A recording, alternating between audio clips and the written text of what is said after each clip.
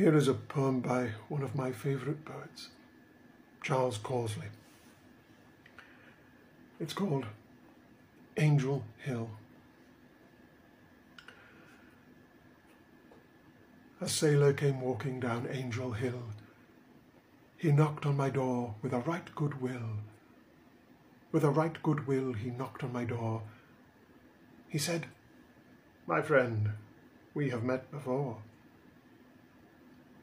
"No, never," said I.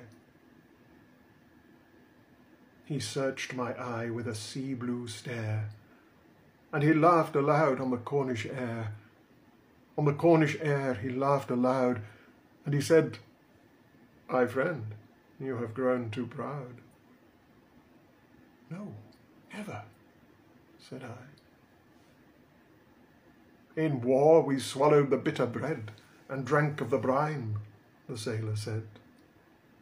"We took of the bread and we tasted the brine, as I bound your wounds and you bound mine." "No, never," said I.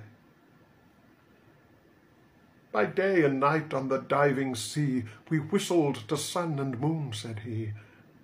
"Together we whistled to moon and sun, and vowed our stars should be as one." "Oh, never," said I.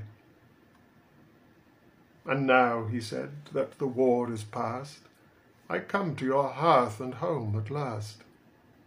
I come to your home and hearth to share whatever fortune waits me there." "No, never," said I. "I have no wife nor son," he said, "nor pillow on which to lay my head. No pillow have I, nor wife nor son, till you shall give to me my own." "No, never," said I. His eye, it flashed like a lightning dart, and still as a stone then stood my heart.